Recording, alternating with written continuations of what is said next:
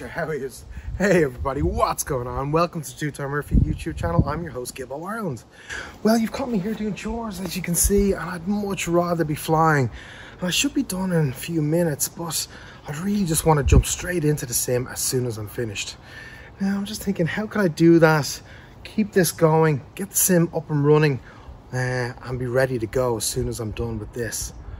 Now, I'm just thinking, I do have an Amazon Echo device in the shed. That got me thinking. Check this out. Alexa, it's time to fly. Okay.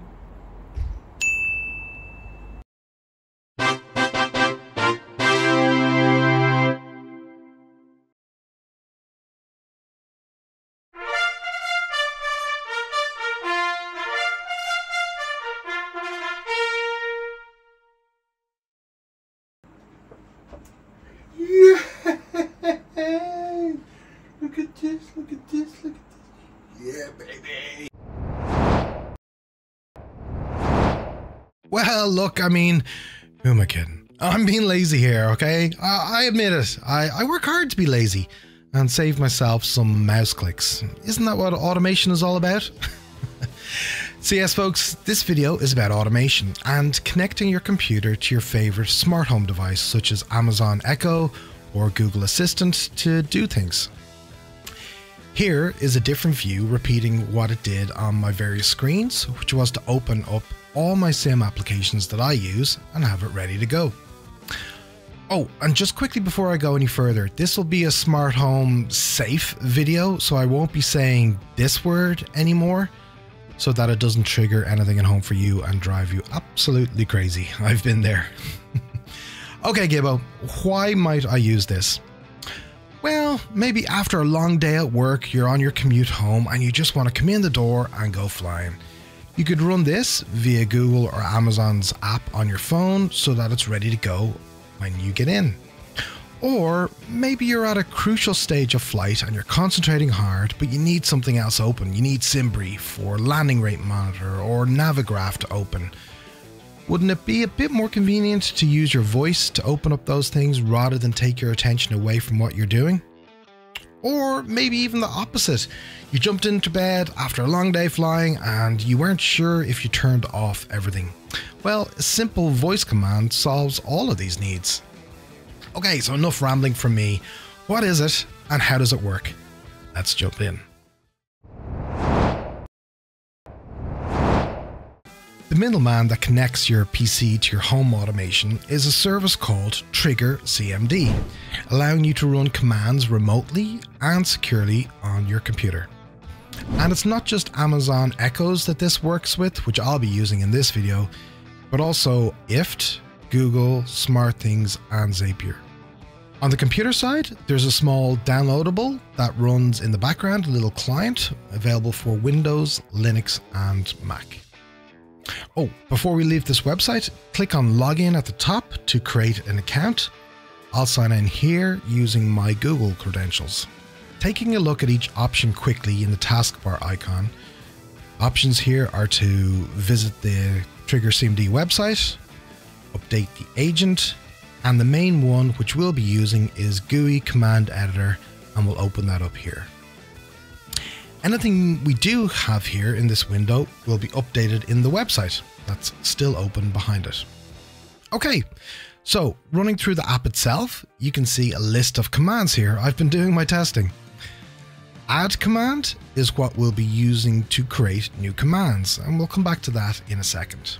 Browse examples are inbuilt examples of just some of the things you can do with the necessary script to run them, which is very handy. This gives you a good idea as to the variety of things you can do here, from cleanup operations to backing up to changing your volume to locking your PC, all good stuff. And if that wasn't enough, if you visit the TriggerCMD forums, there seems to be a vibrant community there that shared their particular use cases and ways of doing things, which really opens this up even more. So that's the tool. Let's look through the website. Here we have two sections on the left hand side, computer management and panel management. Under computer management, your computers show you which computers have the client installed. You can click on view triggers, which will show you all the commands that you've set up in the client tool. And you've got options here to run the trigger, see how many times it's run, or even bookmark it, which is very handy. Other users' computers, instructions covers essentially what I'm going through here in this video. And here is where it mentions a subscription service of $20 per year. Without the subscription, you can only have one computer and send one trigger per minute. Voice commands are the verbal commands if you are using more than one computer, but smart home voice commands is what we want, where it very handily tells us the commands we can use for each of the triggers set up. You can choose Amazon or Google Assistant. The panels area is something we don't have to use as part of this setup. Okay, so let's get into actually making commands and getting it to do automations for us.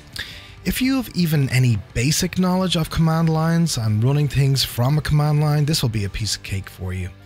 For each command, I have 3 options. I can delete it, edit it, or run it.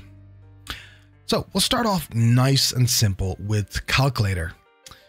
Clicking on edit, trigger is the name I'm calling this. It can be anything at all. Command is the command that I want Windows to run. Off command is if you want to have this as an on and off toggle. You can have it run in the foreground or background. Voice is the verbal command you want to say to run it. Voice reply is an optional field of what you might want your smart home device to say in return. And parameters we won't be using much here. So hopefully by now you're getting a good sense for how this works. So let's see it run. And actually that's the best tip that I can give you here. Check first that all works well right here before you introduce your smart home platform to this service. Each time you make a change here, the device will be rediscovered on the smart home side. So it really is worth, taking the time to test things out and that they're working well here. Okay, so now how about we use a command to close the calculator so that I can automate that as well as if I wish. I'll click on add command. For trigger, I'll just call it close calculator. The command to use is this. Oh, and that brings me to another tip. If you're ever unsure as to the name of the app that you need to enter in here, what you can do is once it's open, go into your task manager and find it, and you can see there exactly what it's called. In Windows 11, for example, the calculator app is called calculatораpp.exe rather than calc as it was in previous versions. Foreground is fine, and the voice command I'll just use is close calculator. And in my reply, my echo should say closing calculator. Okay, so that's how you set up a command. Let's run it. Nice. Now, that was very basic, but the idea is the same for all apps. Let me show you briefly FSUIPC. It's exactly the same method as it was for calculator, but I just need to find the path to the exe. Just to show here that it's not running in the task manager.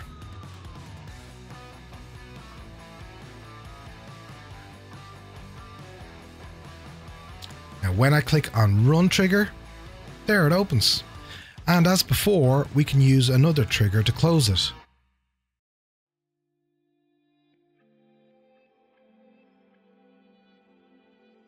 And there it's gone from task manager.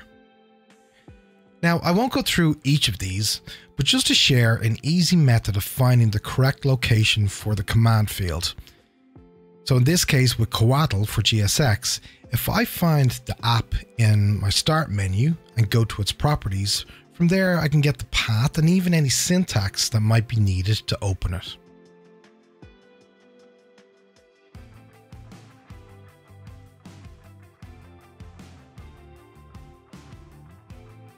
And I can pop that into the command field.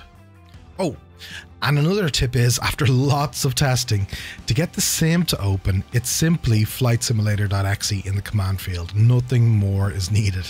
That one took me way too long to figure out.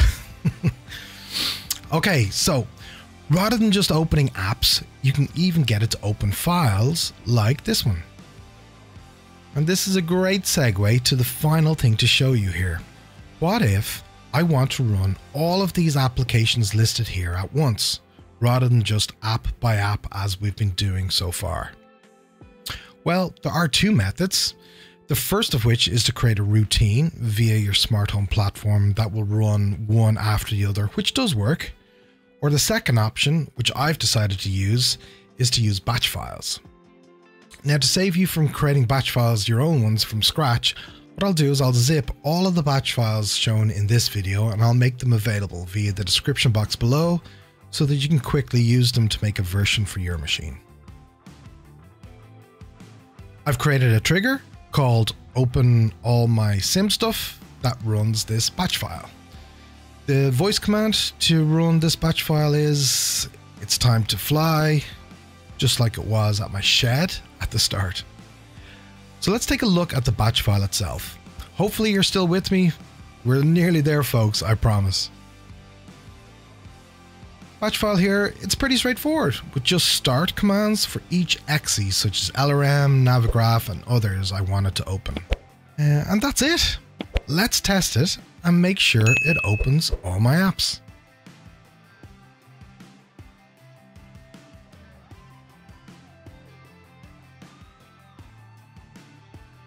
Nice. And I'll move this over from another screen so you can see it open too. But there you go. And there's SimBrief open too. Of course, I could run another batch file to close all of these apps too, in exactly the same way as I just showed you, which is with the correct commands in a batch file.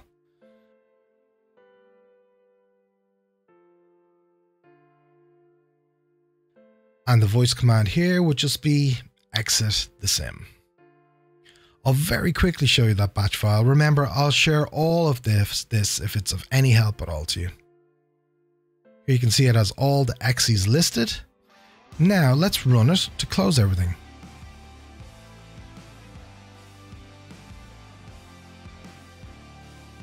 And there we go. Everything closed with just one click, which is soon to be just one voice command. Now that's how everything works on the PC side and everything fully set up there. The final step is to connect up your smart home platform, which for me is Amazon, which we'll do next.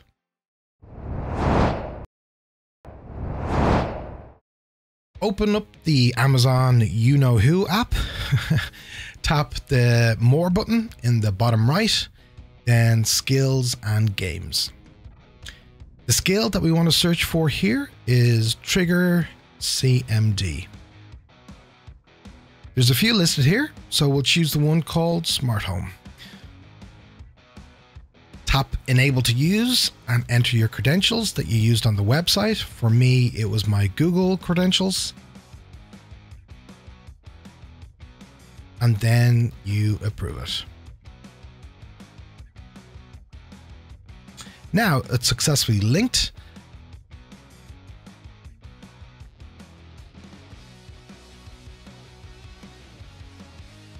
And it'll do a discovery from where it's found 14 devices in my case. Of course, these aren't actual devices. Instead, they're the 14 triggers and commands that I set up.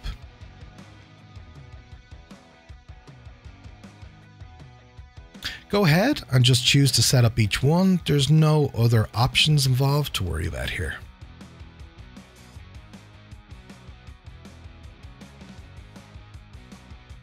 All your devices are set up. Yay!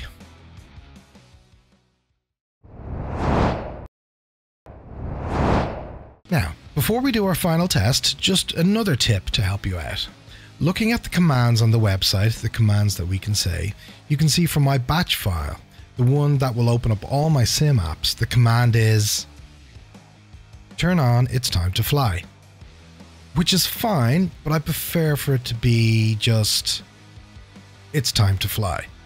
To do that, jump back to your Amazon you-know-who app and we'll create a routine. Routine name can be anything at all. When this happens, I'll choose voice. Then the phrase I want to use, well, it's time to fly I've already set up, so I'll put in it's time for flying. And then under add action, I'll tap customized and the phrase that I want to avoid saying. So basically this routine links one simple phrase to another less simple phrase, if you like. Tap next and save, and we are now fully done. Let's test it all out.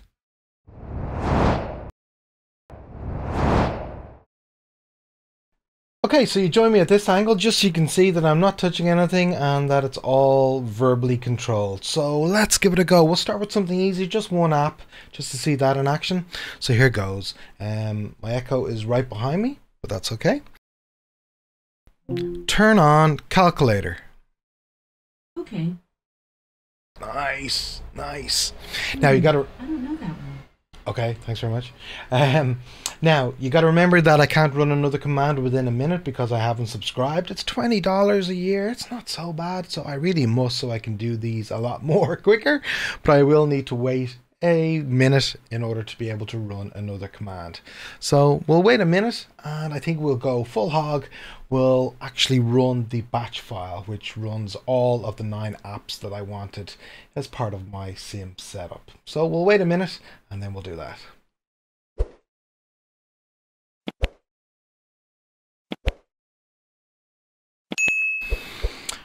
Okay, it's literally been a minute, so I think we'll try this. Okay, so do you remember how I set it up as a routine just to make it a little easier to talk to her? And the command is this. It's time to fly. Okay. Oh yeah.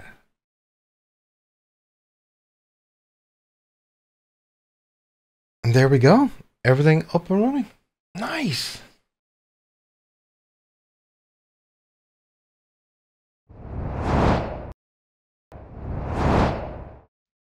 And folks, that's it. I really do hope you enjoyed this video. If you did, you might give the thumbs button a like and even consider subscribing. Don't forget, twotonemurphy himself streams Monday, Wednesday and Friday at 1900 Zulu live on Twitch at twitch.tv/twotonemurphy. And until the next time, thanks again for watching and take care.